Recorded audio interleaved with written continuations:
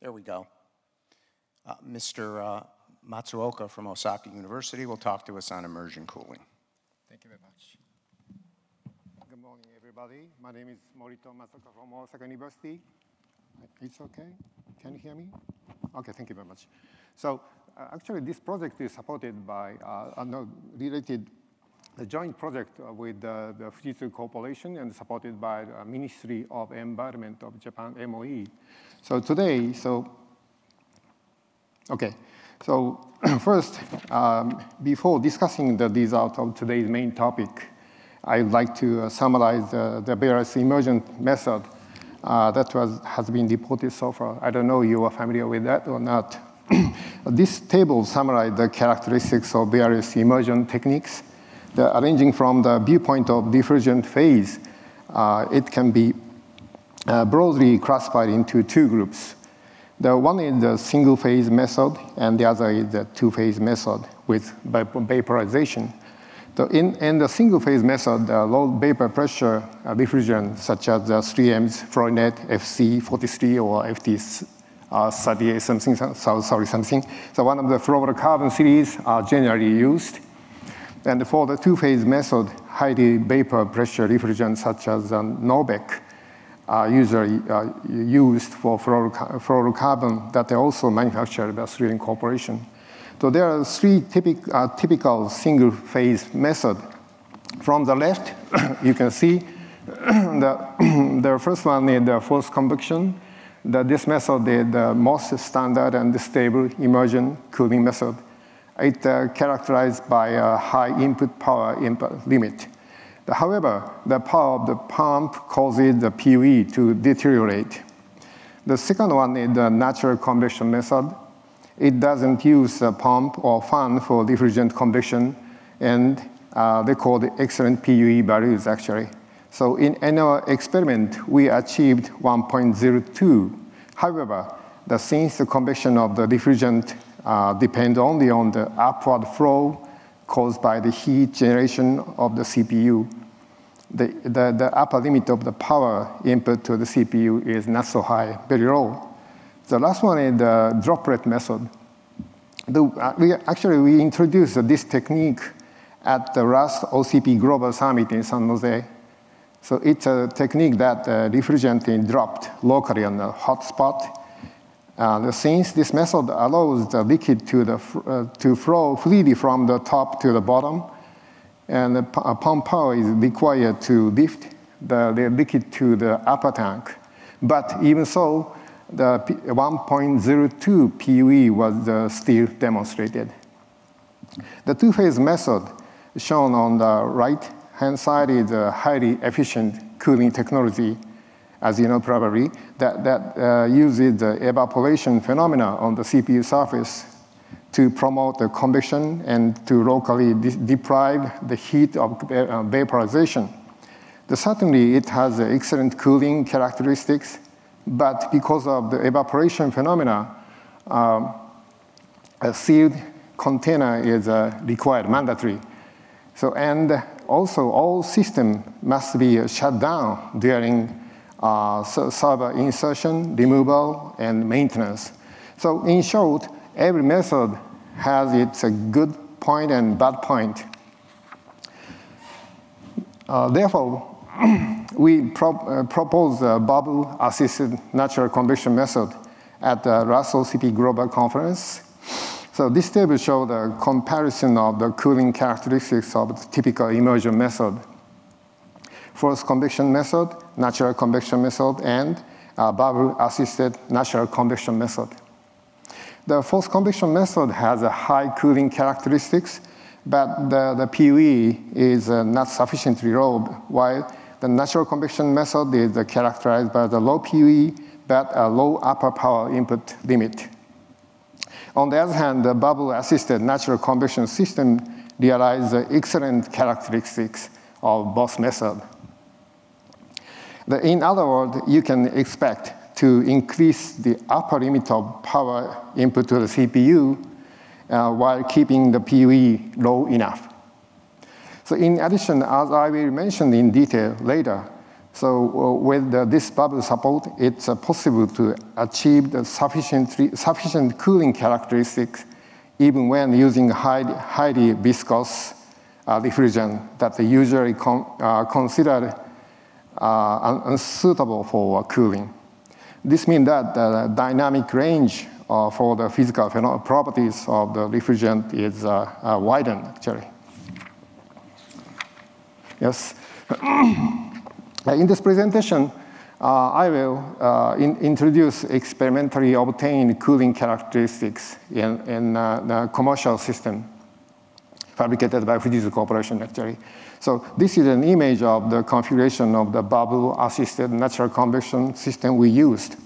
So the bathtub shown on the left consists of 24 commercially available HPCI board. The board in the center is inserted into the bathtub. The CPU is a Xeon processor, and up to 145 watt power can be applied. And each board has 2 CPUs. And in the bathtub, the 3 water-cooled plates are arranged vertically, and the 1 water-cooled plate is placed at the bottom. And the water flowing in the water-cooled plate is cooled by an external free cooling system. So in addition, the chillers are used as auxiliary cooling for use only in mid-summer, August, only on August. So average value of the system operating in, in summer, so the PUE values used here is not the instantaneous value, but the annual average value of the system operating in Tokyo. So probably similar cooling performance can be demonstrated in EU and also in North America, which have a similar climate. So the bubble generation nozzle is placed directly under the CPU board, and air is sent using the micro DC motor. Actually, we tried various nozzles, but there's no difference in the cooling performance. And the performance depends mainly on the flow rate of the bubble. Oh my gosh. It doesn't work, sorry. Freeze.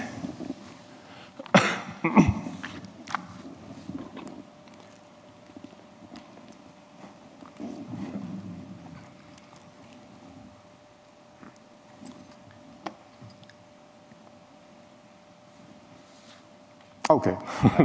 We'll try to figure out what's going on. Okay. Oh, there we go. Okay, thank you very much.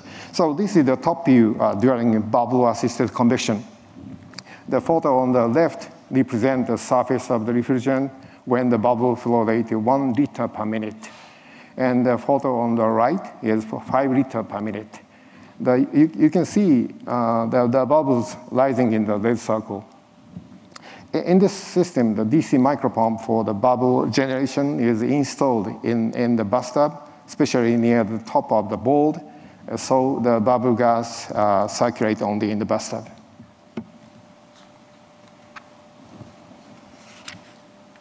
Okay, sorry. I can skip this figure. Sorry. Okay. Well, so let me introduce the result of our latest experiment. So this graph shows how the CPU junction temperature varies with the bubble flow rate.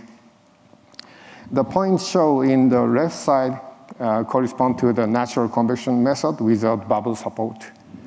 The blue dot for silicone oil and the orange dot for fluorinated FC3283 by 3M Corporation. Here, 6CS is used as the model number of silicone oil. This CS is an acronym for the centi-Stokes, and is a unit of kinetic viscosity. So this viscosity of silicone oil is higher than that of fluorinated FC3283. So as shown in the result, in the natural convection method without bubble support, that cooling capacity is determined by the viscosity by the refrigerant. The smoother the fluorinated has a higher cooling capacity, actually. This comparison agrees well with the simulation result we demonstrated. So on the other hand, with the bubble support, the cooling performance increases with the bubble flow rate regardless of the refrigerant. Here I have to emphasize that sufficient cooling performance can be achieved with bubble support even for a highly viscous refrigerant, including silicone oil. So in fact, some fluorinate-based refrigerant, such as fluorinate, are known to have a very high global warming potential. So therefore, with the bubble support, a highly viscous refrigerant, including silicone oil, can be a great alternative, as it's not only a low in cost, but also in global warming potential. Yes, so let me explain more about the effect of bubble support. Here, the graph shown on the left shows the change in the CPU junction temperature with respect to the CPU input power. And the graph on the right shows the change in the overall applied power with respect to the CPU input power. Blue dots are for silicone oil, and orange dot for FC3283. Here, the bubble flow rate was fixed at 1 liter per minute. Since the upper limit of the junction temperature of the CPU used here is 93 degrees C, the upper limit of the CPU power input was estimated, assuming that the CPU power can be applied unit until the junction temperature reaches 93 degrees C. As shown in the result, with the bubble support, the cooling performance increases with the bubble flow rate in any refrigerant. In the case of silicone oil, the upper limit reaches 238 watt, and in the case of fluorinate, the upper limit reaches 257 watt. As a result, as shown on the right, it was found that over 16 kilowatt total system power can be cooled by any refrigerant. So this means that the sufficient cooling performance can be achieved with the bubble support, even with a highly viscous refrigerant. Okay, so I'd like to show another aspect of bubble support effect. So these graphs show how the CPU junction temperature varies with the temperature of the cold water flowing through the cooling plate. The graph on the left is the fluorinate. The graph on the right is for silicone oil. Here, the bubble flow rate was also fixed at 1 liter per minute. So as shown in the figure, the aid of bubbles of 1 liter per minute, any refrigerant has an effect of improving the cooling performance.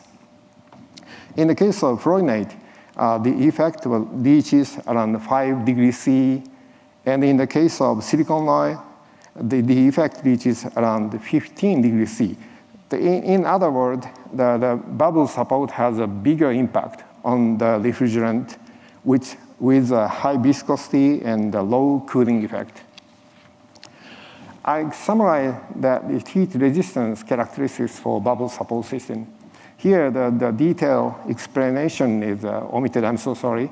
But the bottom line is that the temperature gradient was 17 degrees C without bubble assist, but it was reduced to 9 degrees C by bubble support.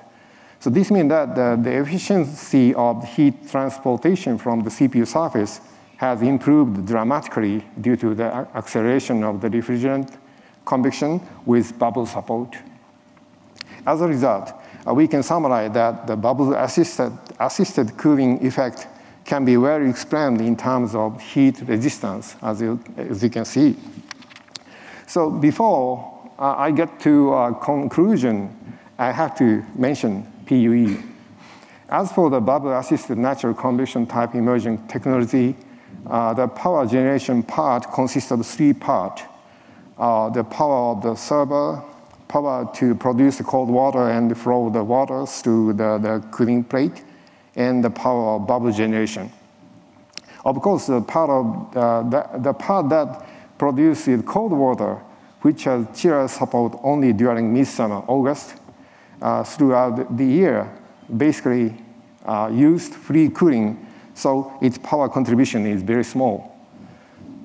And the bubble generation part does not contribute much to PUE because the power of the micro DC motor is very small. So as a result, the contribution of the cooling water part is around 0.02 or more, and the contribution of the bubble support part reaches 0.005 or more. Okay, so finally, I will give a summary of this presentation. First, bubble-assisted natural convection enable both low PUE in simple natural convection and high cooling limit performance in forced convection.